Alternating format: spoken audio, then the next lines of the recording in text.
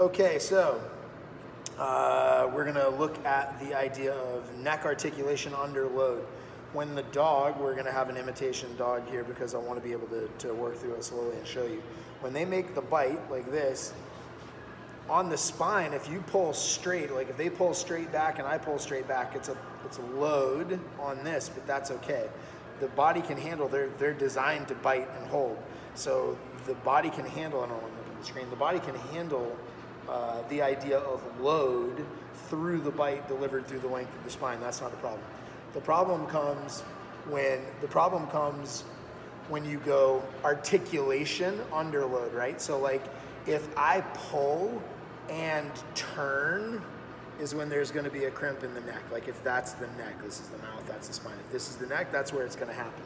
So I can pull the dog. You'll see people swing the dog in a circle, but if you watch the wrist, when I swing them, the wrist stayed straight the whole time. So I can pull up and down and side to side, and the wrist or the neck never articulates. It's not this, this, this, and this, because that's where it's gonna cause problem.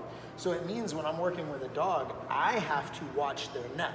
So if they hit the tug and they're driving into me, I have to pull in a way that doesn't articulate the neck. So that's my skill as a decoy, or my skill as a person working a tug, to be able to accept that kind of traction and that kind of force without fucking their neck up, because it's real easy as they hit and turn to go like this and then stop short and their neck goes sideways like that. So a tug is actually more dangerous than a spring pull, because I have to constantly make little adjustments to make sure that I'm coming straight out of the spine and I'm not getting articulation under load.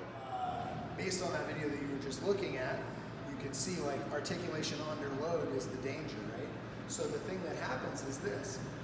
When a spring pull is set very high, I'm getting down so I have to adjust. When a spring pull is set very high, I jump up, I grab, and I can't really articulate much one way or the other because the height of this, right? So no matter where I go or how I pull, there's minimal articulation under load, right? So the height of the spring pull is what makes the line of pull be in line with their spine, because if I have to get vertical to make the grab, then my spine, just by the essence of standing on my back legs, is in line with the direction of the pull. What happens is people want to make it safer, so they lower the spring pull, and now the back of the dog is at right angles with the angle of the toy. So when they grab, they have the ability, if they push this way really hard, if they push this way really hard and then it stops short, they have the ability to make that same neck crimp that we made over there with a bad decoy catch, right? So they can get here, they can thrash from side to side, put a lot of pressure, and as they ring sideways, the bungee pulls them back this way. So it's a lot of articulation on the neck under load. That's what causes the danger. So the reason a spring pull is not dangerous, or not as dangerous, as literally it's the safest of all the prolonged contact bite play that you can do. Tug, decoy, it doesn't matter. If it's high enough that the dog has to get vertical to get it, it keeps the articulation on the spine under load at a minimum. So if you have a dog that you can't set the toy high, because a lot of dogs won't leap off the ground to grab a toy, they're not there yet. If you have a dog that is not able to hit a hanging toy, and you have that right angle thing, because we just said, if I'm a decoy, I can help the dog not get hurt. Or if I'm working a tug, I can help the dog not get hurt.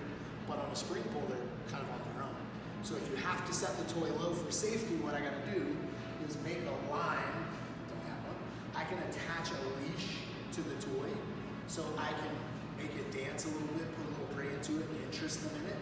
And when they grab, I can pull forward, make the line of pull be towards me, like parallel to the ground instead of at right angles. Because if this is the line of pull and this is the line of their spine, we have the issue of articulation, right? So either put a line on and help them, or hang it high enough that it makes vertical. But the point of this video wasn't to go, oh, how to make this less dangerous. The point was people see a spring pull and go, ooh, that's bad. I'm gonna do the safe thing and just play tug. A properly set spring pull is the safest bike play you can do with your dog for their neck because of the direction of the pull in relation to the spine and lacking articulation